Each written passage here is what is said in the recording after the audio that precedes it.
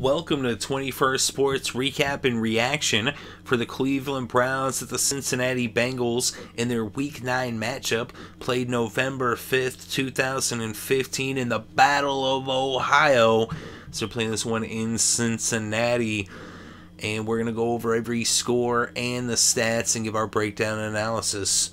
So starting off in the first quarter, about midway through, the Bengals put the first points on the board when Andy Dalton hit Tyler Eifert for a 9-yard touchdown.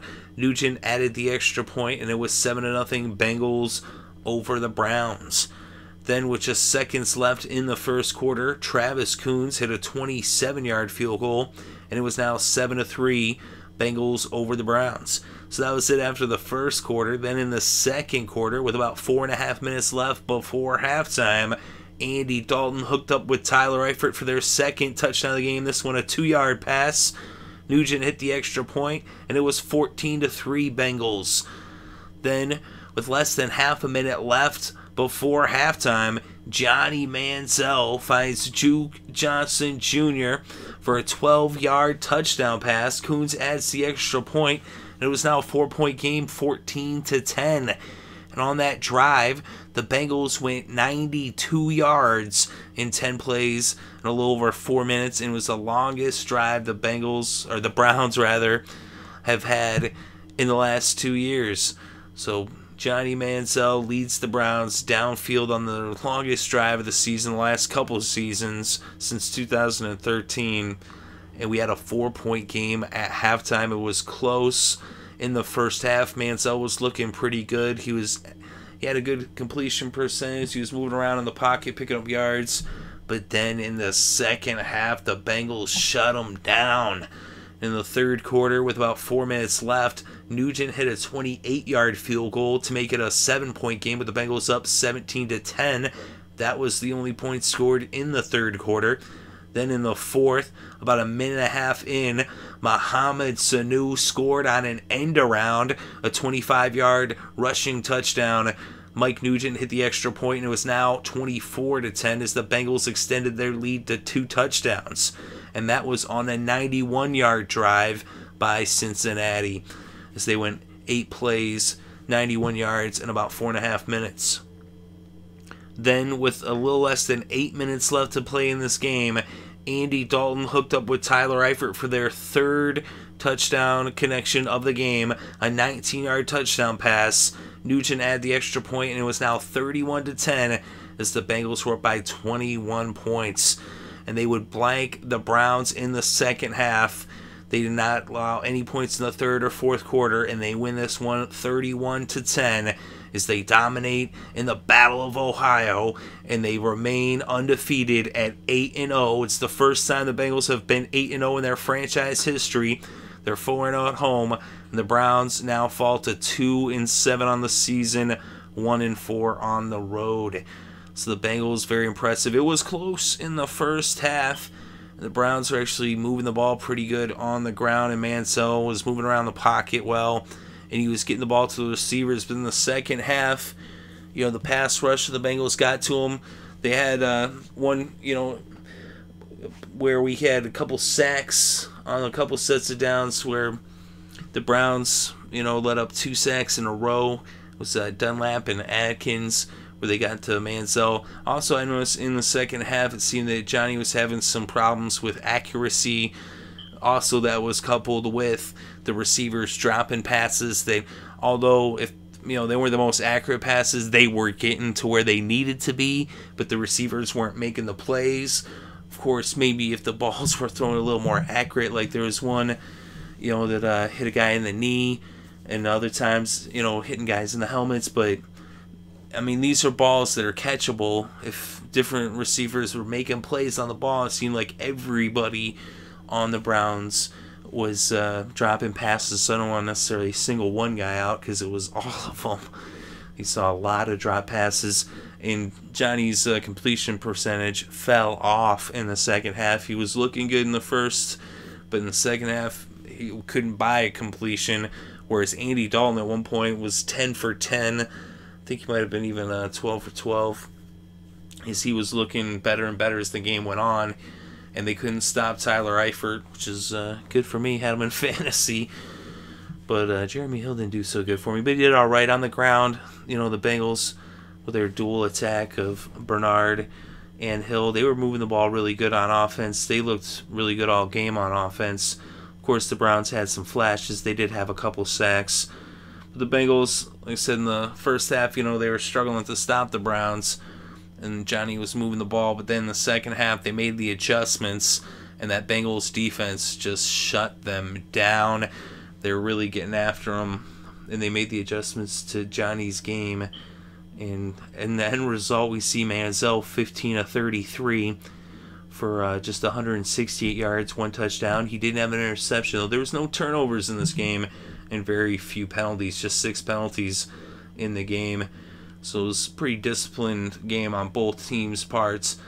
And Andy Dalton, speaking of discipline, 21 for 27, 234 yards, 3 touchdowns.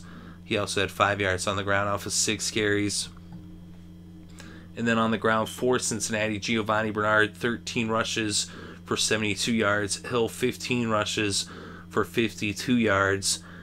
And Hill caught 1 pass, but he didn't gain a yard. Bernard did catch a pass as well, and he gained 14 yards. So that gave him 86 total yards on the game. And also Sanu with that 1 end around there, 25 yards and a touchdown. And then through the air receiving, Marvin Jones had 5 receptions for 78 yards. Eifert, 5 receptions, 53 yards, and 3 touchdowns. And A.J. Green, 4 receptions for 53 yards. Mohamed Sanu, 3 receptions for 25 yards, which gave him 50 total yards on the game for Sanu. And for Cleveland, on the ground, their leading rusher, Isaiah Crowell, 10 carries for 38 yards. Manziel had 4 carries for 31 yards. Duke Johnson was their leading receiver with 2 receptions for 38 yards, including the touchdown that he caught. And Gary Barnridge, 2 receptions for 35 yards.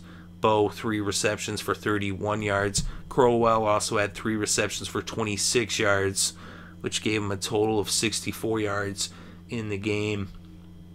And we look at the kickers. Nugent, perfect, 1 for 1 on the field goals, 4 for 4 on the extra points. And Travis Coons, 1 for 1 on the field goals and extra points. And on the defense, he had a couple sacks for Dunlap and Atkins. They actually had back-to-back sacks, as I was stumbling over earlier to say. And then for Cleveland, Bryant and Kruger each had 1 sack.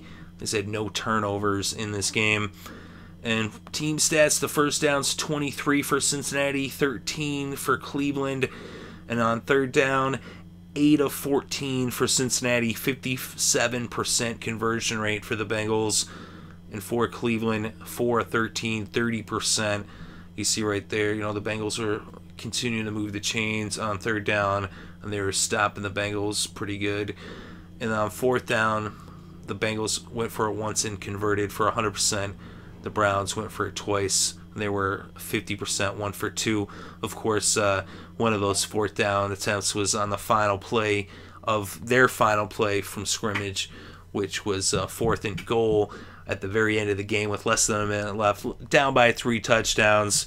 Johnny Manziel ended up stepping over the line when he threw the incomplete pass when they went for it. He could have ran it in, but even why take the hit when you're down by 3 touchdowns anyway? It's probably what he was thinking, like, yeah, no point in getting lit up when they're not going to make a difference. It was garbage time. But we look at total net yards, 371 for the Bengals, 213 for the Browns. And on the ground, the Bengals had more than twice as many rushing yards, 152 netted on the ground for Cincinnati, 69 netted for the Browns. All season long, the Browns have been letting up a lot of yards on the ground. And then net passing yards, 219 for Cincinnati. Dalton was sacked twice, losing 15 total yards. And then through the air for the Browns, they netted just 144.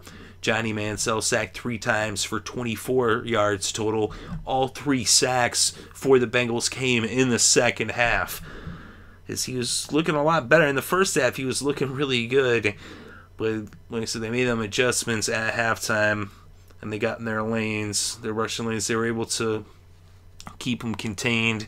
They were able to actually get to them. and shut him down, and he became less accurate, of course, because of that pass rush in the second half that was, keeping him in the pocket, not allowing him to get out and scramble as much. His Mansell is better when he's running around. Look at the penalties, and for the Browns, just 4 for 28 penalty yards, 2 against the Bengals for 20 penalty yards. Not too many penalties in this game. And then we look at the red zone, 1 for 3 for Cleveland, just 33%. And for the Bengals, 3 for 4, 75%. And on the time of possession, 36 minutes, 3 seconds for Cincinnati, 23 minutes, 57 seconds for Cleveland. And really in that second half, the Browns just really took over. It was kind of a tale of two games. The first half, it was a real close, tight battle. And then in the second half, the Bengals rather, showed that they were the dominant team. They showed that they are a team that deserves to be undefeated at the midway point in this season, as they showed that they actually really are the class of the AFC and the class of that division. They now lead the AFC North by 4 games over the Steelers at 8-0. The Steelers are 4-4. So Cincinnati is definitely in the driver's seat. Of course, 3 teams are undefeated in the AFC, so they're going to have to keep it pedal to the metal to secure a first-round bye and possibly home field advantage. They're right there tied in a 3-way tie for first place for that number 1 seed here at the midway point with the Patriots and the Browns. You saw they dominated, though, with the time of possession. Also in the red zone, they were able to shut down the Browns, allowing just the 1 touchdown in the game. And then, on the other side, they were able to punch it in, even though the touchdowns actually were all passes, in the red zone. So those 3 red zone passing touchdowns, as Tyler Eifert is definitely a dangerous weapon in that red zone. Is the 1 rushing touchdown was the end around by Sanu for from the 25. So Andy Dalton coming up clutch with those red zone passes to Tyler Eifert. Eifert making some heads up plays on all those good catches, as Tyler Eifert continues to be having a great season, having a breakout season, as he's definitely one of the top tight ends in the league. He's right up there with Gronkowski in that conversation. As Gronkowski, they say, rightfully so, he's one of the best ever. And Eifert, although he's just in his 3rd year, I believe, he's right there in that conversation, especially the way he's playing here in 2015. Another big game, 3 touchdowns for Eifert. And, of course, Andy Dalton getting him the rock, and that defense doing their job, just allowing the 1 field goal, the 1 touchdown, and shutting them out in the second half. That's also a really good sign for a strong defense when you can shut them down in the second half, down the stretch, getting stronger, getting better, instead of the other way around, where teams usually fall apart in the second half, but the Bengals, they get stronger as the game goes on. But let me know what you think in the comments section below. Definitely interested to read your thoughts and opinions. Thank you very much for listening. It is greatly appreciated. I hope you're having a good week, and I hope you had a good day, and I hope you have a good weekend, and enjoy all the sports.